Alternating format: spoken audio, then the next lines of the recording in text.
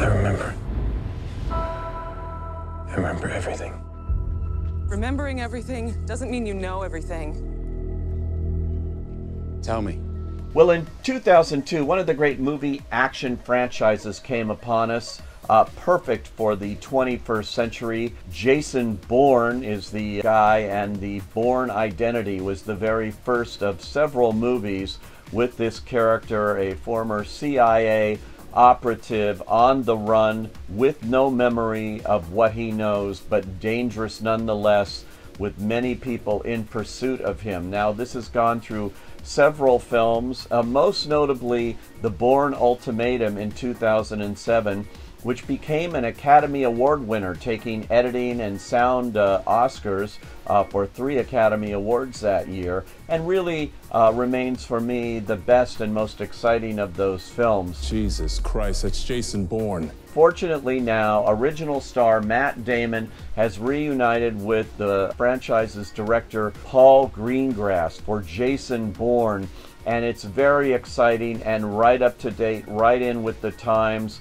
and all the stuff going on in cyberspace and how that affects this. We see old characters and new characters. Now, Julia Stiles is back as Nikki Parsons.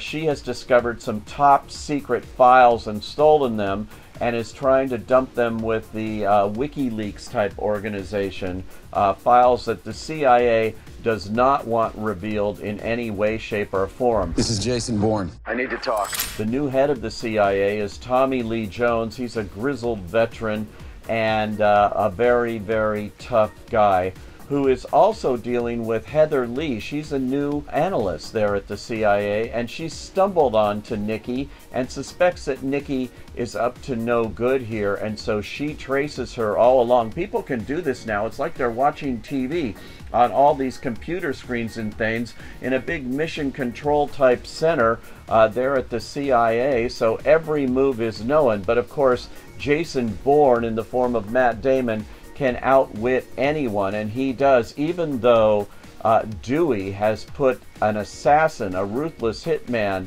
by the name of the Asset, played by French actor Vincent Cassel, on his tail, determined to take care of him. I volunteered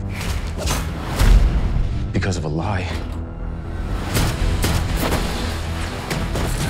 All of this mixes up into the usual mix of non-stop action, chases everywhere. That's the most typical thing of these movies. We've seen it so many times before. I still thought it was well done and exciting, if just a little ludicrous perhaps.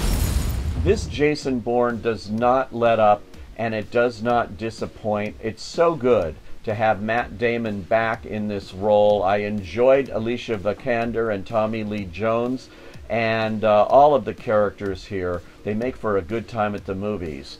I say, go.